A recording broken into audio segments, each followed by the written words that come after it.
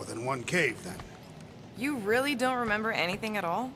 I have a vague recollection of dampness. Yep, that would be the caves.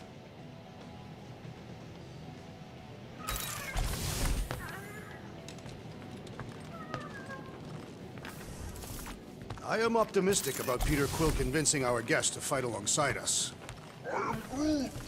Of course you'd be optimistic. You're always optimistic. Optimism or not, we need to work with him. We need someone strong enough to keep Raker in check if we want any chance to get to Nikki. Hey, Warlock. Open up.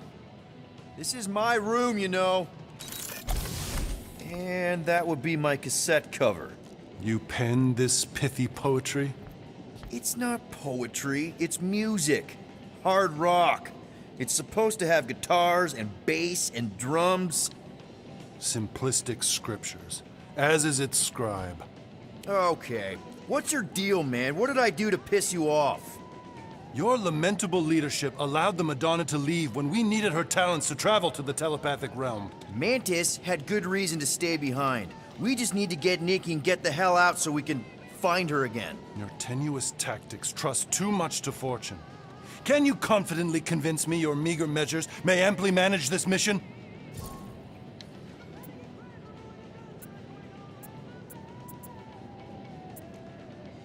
My meager what? Your meager metal. We stand against an adversary unlike any before, blinded by burning, hope-fueled hate. Magus, right, your evil twin. That's our adversary. Before such a blaze, still a stooge may steer, but your wide-eyed wonder is merely wit and moxie.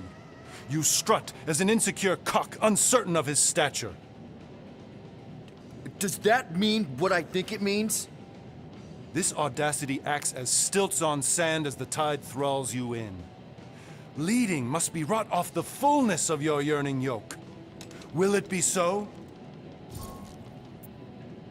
Yes, absolutely. Wise words. Sure and measured. But beheld by my bemused misgivings, your demeanor differs distinctly in direction from my more willful ways. Maybe we can meet in the middle then. Yes. An oath! Will you own an oath to operate with greater aggression? To give gravitas to gravid seasons of your soul and struggle not to stand on destiny's icy flows? Sure, man. Whatever it takes. Then assert it. I swear I'll be a good leader. That I'll be decisive and that I won't let Mantis do whatever she wants. I stand partially reassured. What about you, Mr. Fancy Words?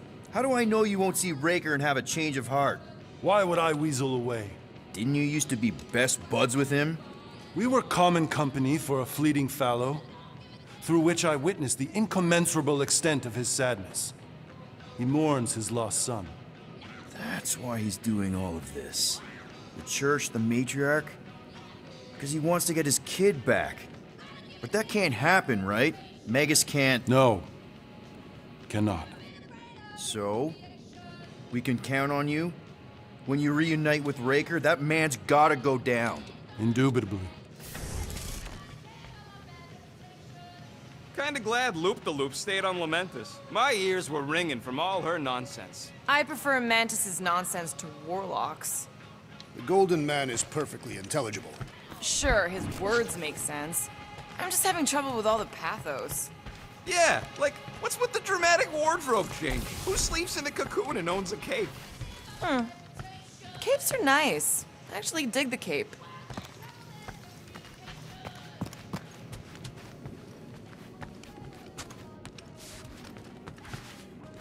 Please, recount your adventures in the caves of Lamentis.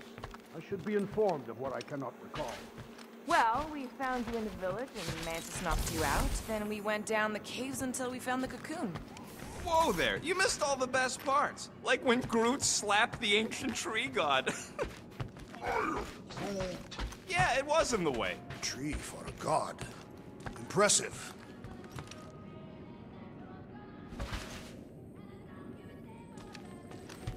Hey, that one's from Lamentis. Does that mean it's a sacred plant?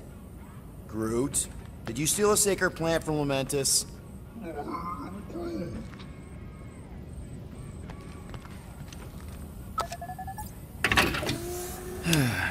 We'll have to patch that tunnel.